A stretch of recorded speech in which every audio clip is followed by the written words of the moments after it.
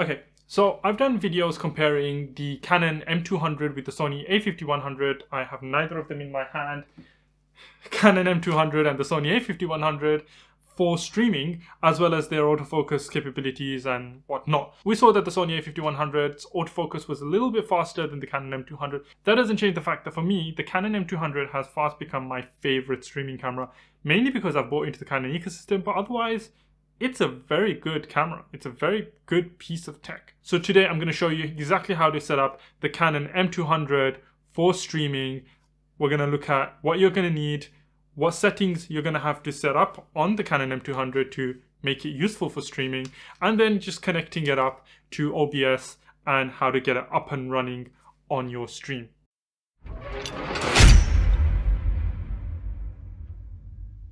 And guys, if you are enjoying my content and want to see more of the same, then make sure you guys hit the like, subscribe and notification bells down below. It really helps out the channel. And if you guys want to ask me questions about streaming, gaming, tech, coronavirus vaccines, I don't know what's trending right now. I honestly don't know. Anything. You want to ask me questions about anything? Head over to my Twitch. Hit me up with a follow there. I do stream several times a week. You can also join my Discord server, which I've set up brand new. Links are down in the description box below to both my Discord, Twitch, as well as all my other social medias. So get clicking, get following, get joining. Before I get started with showing you exactly what settings you're going to need to tweak on the Canon M200 to get it ready for streaming, there are a couple of things that you're going to need to get hold of. So firstly is obviously the camera itself, Canon M200. Secondly, you're going to need one of these bad boys. And this is a capture card, a cheap USB 2.0 capture card. It basically replaces the cam link. You can get a cam link if you want to spend over £140, $140. I don't know how much the cam link costs right now because I've not looked into it. But if you do want to get one, by all means, but this does the job. It outputs at 1080p 30. I've done a review of these cheapo cam link knockoffs before, but it is a HDMI capture card, so it does do the job perfectly well, and this is pretty much what I use anyway. Next up, you're going to need a HDMI to HDMI micro, HDMI mini, micro? I think it's a micro. You're going to need a HDMI micro to HDMI cable so that you can connect your camera up to your capture card. Lastly guys, you are going to need a dummy battery. Dummy battery is very important because otherwise your camera is going to run out of juice if you just use the stock battery that the camera comes with. You can pick these things up from Amazon for relatively cheap. I've got this one that is just a USB cable that plugs right into the battery like that, and then the USB side you can plug into any old USB charger or even your computer, and then through that you can power your camera for an unlimited time. I do suggest plugging it into a USB power adapter plug though, because it will just run better and you're not going to have less issues. If you can pick up the genuine dummy battery, then do so, but you can get these for pretty cheap on Amazon. I will put all my links to the products in the description box below. These are Amazon affiliate links, just so you guys know. All right, so let's get on with the settings. So once you've turned your camera on, if you hit the menu button, it will take you directly into the camera's menu settings. Now, I'm not going to do initial setup and all of that. Now, if you are in the camera's settings, the first menu that you want to go to is the shoot menu. So in the shoot menu, you're going to want to go to movie record quality and then movie record size. And you want to select FHD 29.97 or FHD 59.94, depending on your preference. I tend to shoot at 30 FPS. I tend to stream my camera at 30 FPS. So I would usually select the FHD 29.97p. However, if you guys want to stream at 60 FPS, then you can do so. Just make sure that when you do that, your shutter speed is set to double. So if you're shooting at 30 FPS, make sure your shutter speed is set to 1/60th. If you're shooting at 60 FPS, make sure your shutter speed is set to 125 as the closest shutter speed to being double your FPS. Once you set your resolution and frame rate, what you want to do is you want to move along to the third option. Make sure your auto light optimizer is turned off. Make sure your highlight tone priority is turned off. Make sure your ISO speed settings are default. You do want to use manual controls as much as possible for everything. Again, with white balance, you want to set the white balance to whatever settings work for you. Right now mine is set to 5600. That is the white balance that works with the lighting that I have set up. That might be different for you, so do go in and check the white balance or check the white balance temperature that it's set to and set it to whatever fits your need. Picture style, I usually keep it at standard or portrait. and that works well for me. Again, it's all dependent on your preferences, how you want your stream to look, so you can set that to whichever of the options work best for you. Next is the autofocus. You can keep the servo autofocus on in this if you're going to be using autofocus with your lens and your camera on your stream. However, I tend to use manual focus with the lens that I use on stream, so that's again up to personal preference. If you want to use autofocus, you can do, but while you're streaming, you're really going to be moving around a lot, so I just tend to keep it on manual focus, set it up, and then just kind of leave it where it is. Then in that fifth section, you want to go back down to HDMI info display, and this is the big important one. You want to select HDMI info display and then scroll down to clean FHD output. And what that basically does is that once your camera is plugged in through the HDMI and capture card and feeding into OBS, it doesn't show any of the additional information or the autofocus box or anything like that that shows up on screen. That's the biggest benefit of having this camera and cameras like this that have clean HDMI for streaming. You don't want to be able to stream with any of that extra jargon on your screen, so the clean HDMI output does help you set that. Next, what you want to do is you want to make sure that your camera doesn't turn off on you. Regardless of you having an unlimited battery supply with the dummy battery, there is an auto turn off option on this. So you want to make sure you go to the setup option within your menu. It's in the second folder and it's power saving. You're going to go to power saving and make sure that auto power off is disabled. Now, usually that's going to be disabled as soon as you enter clean HDMI out. However, as a precaution, before you set the clean HDMI out, I would always go into that section, turn off the auto power off, extend your display off time to 30 minutes and leave it like that, and then go back and turn your clean HDMI on again, just as a precaution, because you don't know, technology has a mind of its own sometimes. That's what we're worried about, isn't it?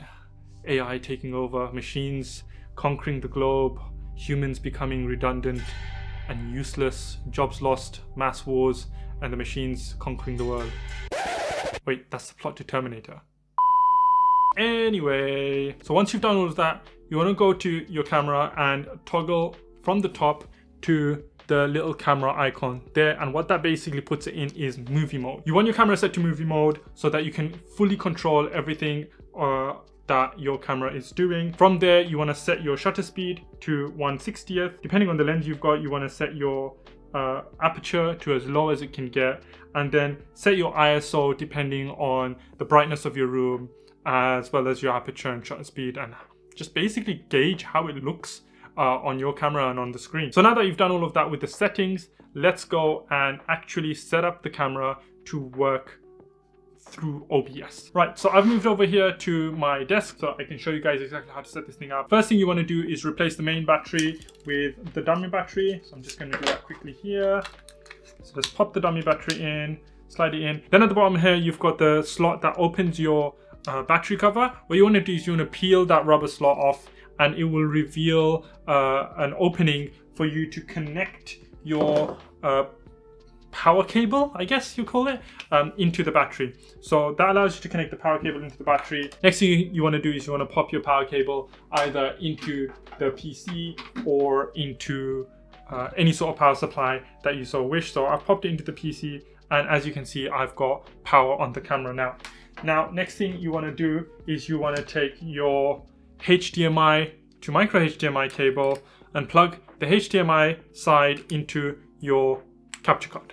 Plug it into your capture card, and then you want to plug the capture card into a USB slot on your PC. I generally tend to plug it into a USB 3.0 slot just for the sake of it, because regardless of it being USB 2.0, I don't want anything else limiting the input that's going in. But it should work perfectly fine in a USB 2.0 slot. I'm just precautious. That's cool. Either way, it works absolutely flawlessly, so you shouldn't have any problems with that. So what you want to do once you're all ready is take the micro HDMI side of the HDMI cable and plug it into your camera. So if you open the left side of the camera where it says HDMI, you'll see that at the top there is a HDMI slot. There is a micro HDMI slot right there. Can you see it? Yes, you can. You want to plug in your micro HDMI cable into that slot, and it will start feeding your camera into OBS. So we're going to shift over to OBS here, and I'm going to show you exactly what you need to do. Once you're in OBS, what you want to do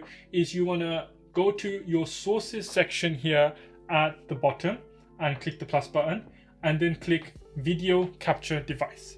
Once you've selected video capture device, you can rename that whatever you want. So I'm going to just rename it Canon M200, press OK. And then it's going to give you an option of which device to select. Now, usually it will come up as USB video or USB video device. I think for this capture card, it comes up as USB video. So I'm going to give that one a try. There we go. It's come up as USB video, and you can see on the screen that as I move the camera, it's picking up everything that we've got there. So that's perfect. Then you want to go to the resolution FPS type in custom, and we want to put it in as 1920 by 1080, and then your FPS set to 30, just so you're sure. You can set it to highest or highest output FPS. I tend to kind of keep it at 30 just so that it works the best. So then you want to click OK, and what you will be able to do is move and resize your camera feed any way that you want. So as you can see, despite the camera having all of the camera info on the screen, when you're looking at it through OBS, there is none of that, and what you've got is you've got an absolute clean feed of my nice hand there, right? And that's all there is to it. Now, once you've got your overlays and everything, all you need to do is resize your camera feed however you want to fit it, and Bob's your uncle. Well, he might not be, but you get the expression, right? And that's it, guys. Very simple, step by step, exactly how to set up your Canon M200 for streaming. This is one of the best cheap streaming cameras that you can get. It has fantastic quality. I've had absolutely no problems with it. It is a fantastic camera. Most of my streams have been done with this, especially with a wide angle view.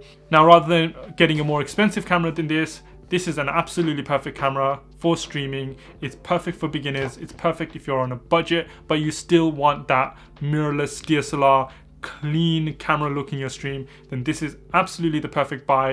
You know, the Sony a5100 right now is another fantastic camera. However, the M200 in my eyes is probably just a little bit better. It's a little bit more dated, despite the autofocus not being as good. Anyway, guys, that's all for today. I hope you guys enjoyed the video. If you did, make sure you hit a like down there. And if you want to comment any improvements, any suggestions, then feel free to leave it down in the comment section below. Until next time, Kai24 signing out. You think I should become a VTuber? Sorry, I'm losing my speech. Margot, welcome to the stream. Thank you for joining. You think I should become a VTuber? Do you think I'd look good as a VTuber? I need to be very entertaining. VTubers don't stop moving and dancing and doing all these weird things. I've seen some really cool VTubers out there. It's pretty fun. It seems pretty fun. I wouldn't have to show my face, which I'm okay with. I've got a nice face, so I don't mind. But I'd have to create a very good-looking avatar to become a good, successful VTuber, wouldn't I?